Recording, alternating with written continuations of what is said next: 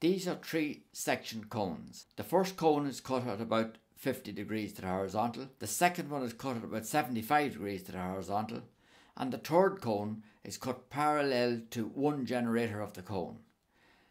These first 2 sections will give you an ellipse. This is an ellipse. The major axis of the second ellipse is much longer than the first, and that's because it's cut at a much steeper angle. This section is cut parallel to the one generator, and the shape is a parabola. The parabola has only one branch and is unlimited, whereas the ellipse is a closed curve. As the parabola extends on, the 2 ends of the curve become nearer to parallel, but will never actually be parallel. Now, given this question, inscribe a parabola in the rectangle. The first thing to do is divide the bottom line on each side into 4 and the side into 4. So 30, 60 and 90, and the same on the other side, 30, 60 and 90. And now join from this top point down through each of the side points. So the first one along the side, draw down and continue doing that on both sides.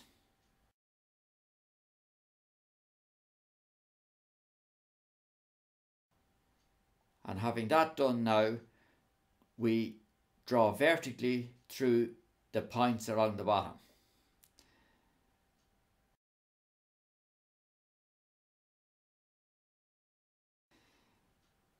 Now these are points on the parabola, 1, 2 and 3, and your freehand curve through those.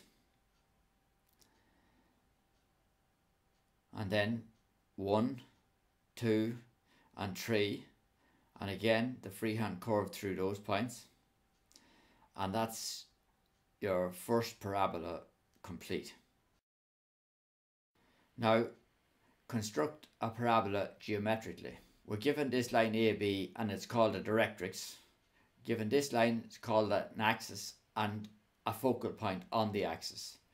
Draw the locus of all the points that are the same distance from line AB, the directrix, and the point F, the focal point.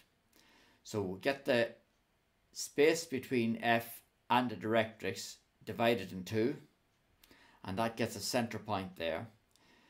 Now measure an equal distance on each side of that new center. So I'm just going to use 5 millimeters each side of the center. And from the point on the right hand side of the center, draw vertically through that point. And now set the compass from F to the point the far side of the center point and draw an arc. And where the arc meets the line, that's a point on the parabola. And now mark a few more points on each side of the center and repeat the same process vertically through the ones on the right hand side and a circle through the ones on the left. And where the circles meet the lines, that gets you 2 more points on the curve. Now join the points with a smooth freehand curve.